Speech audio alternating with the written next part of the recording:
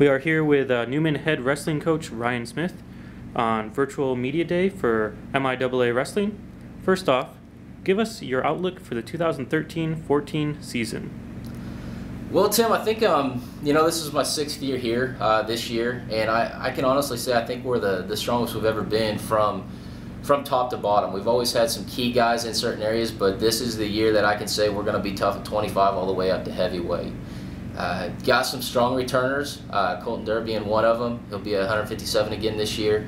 Had some key wins last year. Beat several ranked opponents throughout the year. Beat a tough kid at the first round of the regional tournament last year. Just an all-around good kid. You know, we threw him out to the Wolves as a freshman last year, and he's going to come back ready to go his sophomore season. Reese Wright Conklin, another big name. He was in the individual rankings last year a little bit until he got knocked out with a season-ending injury, but he'll be back in the lineup this year. And then we got 2 returning national qualifiers that are in the mix again. Both seniors, Stephen Cooksley and then Lorenzo Cerna, who both qualified not last year. Cerna was qualified his freshman year, and then Cooksley is sophomore year, but aiming to get him back there this year. And then also we got Travis Rodenbaugh, who is a sophomore this year again, another kid we threw out to the Wolves last year.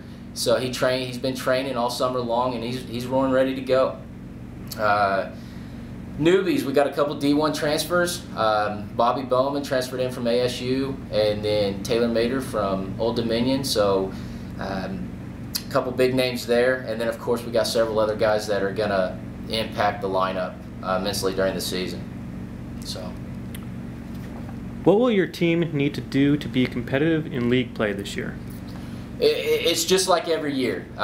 Being a private institution, our roster numbers are smaller than the public institutions.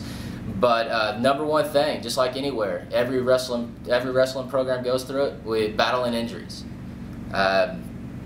So staying healthy, making sure we're taking care of our bodies, getting to the training room when we need to, and just day in, day out, taking care of ourselves.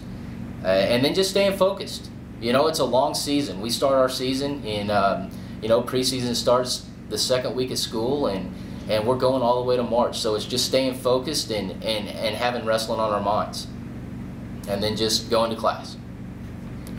How has joining the MIAA for wrestling impacted the program? You know, it's exciting. It's fun to finally be a part of something. Other than the regional tournament, looking forward to that conference tournament. The duels during the course of the season, it's really helped our travel, our scheduling. I think the furthest away we're going this year during the regular season is to UNK. So it gets us out of some of those 12-hour trips we made last year. And then the MIAA, I mean, it's a tough conference. It's probably one of the toughest conferences in Division II wrestling.